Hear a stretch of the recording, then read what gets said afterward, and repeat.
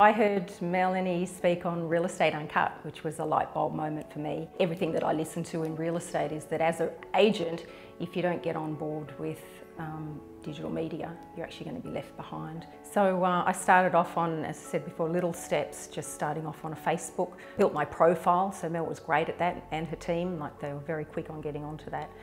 So built the profile, then went on to looking at how we can do some more personal branding in terms of building our website. So I've built a website. Evidence shows that people are actually thinking of selling their home probably 6 months before they actually engage a real estate agent. We're able now through the website to track those people who are just starting to think about getting their homes on the market. So I actually have a 6-month head start on any other agent before they even get in the door, and that's all driven digitally, which is a great advantage. Mel's helped me with property advertising on Facebook.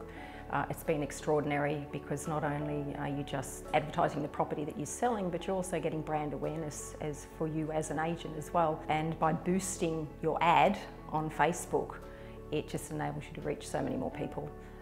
Facebook is now such that you can actually hone in on certain demographics and can really optimise who it is that you're pitching your sale to. You know, to engage somebody who knows what they're doing, as an agent, I just simply don't have time.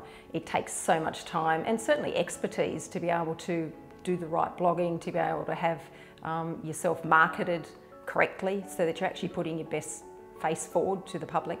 And it's imperative that you get that right because you only get one opportunity to do that.